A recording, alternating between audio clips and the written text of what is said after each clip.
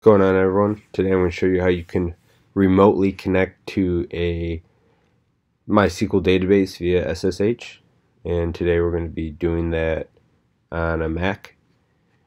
And some of the pros of this is you don't have to expose the database port directly to the internet. You can keep the database listening on localhost on your server and just use SSH to be able to access that localhost. And this makes managing a remote database way easier. So I'm going to show you a really nice MySQL client for Mac that you can use to do this instead of having to manually SSH and then log into MySQL through the command line. So we're going to go ahead and get this software first called MySQL Pro. So it's this first link, sqlpro.com, and I'll throw this link in the description as well. So you could go ahead and download this here, and then once you download it, go ahead and open it up.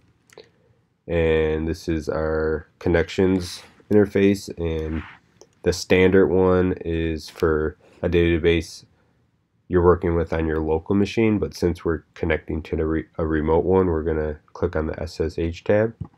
So here we're going to put our MySQL host address, which should be localhost, because that's what it should be listening on the remote server, because we don't have to expose it when we go through SSH. And then let's go ahead and type in your MySQL credentials, and we'll keep the database and port default. Now we gotta type in our SSH information. So this is assuming that you have a remote server, you have MySQL running on that remote server, listening on localhost, and you have SSH access to this server already. So we'll type in the host here, either the IP address or the domain name. And we're typing in user. I'm just doing root for this example, but you should have a non-privileged user to log into. And then here you can type in your SSH password, or if you're using a key to connect, you could go ahead and click the icon on the right, and then go ahead and select your key. Open it up, and then that's it. And you could connect, and this will make the SSH connection, and once that SSH connection is established, then it'll connect through that SSH tunnel to the localhost database.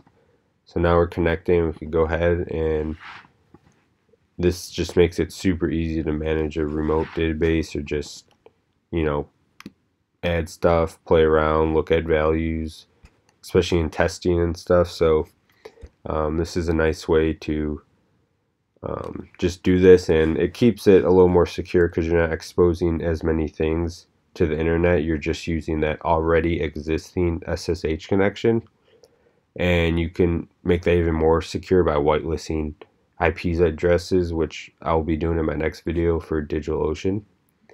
So yeah, that's pretty much it. And another thing you could do with SQL Pro is once you're logged in this database, you could say file, add to favorites, and then once you quit out of here, next time you load it up, it'll be in your favorites tab right here, so you won't have to type in all this information again. You can just hit connect right away. So I hope this helps out. If there's anything more specific you would like to know about this process or setting things up, just make a comment and I'll respond, or I can make more videos. But yeah, appreciate watching, and have a good day.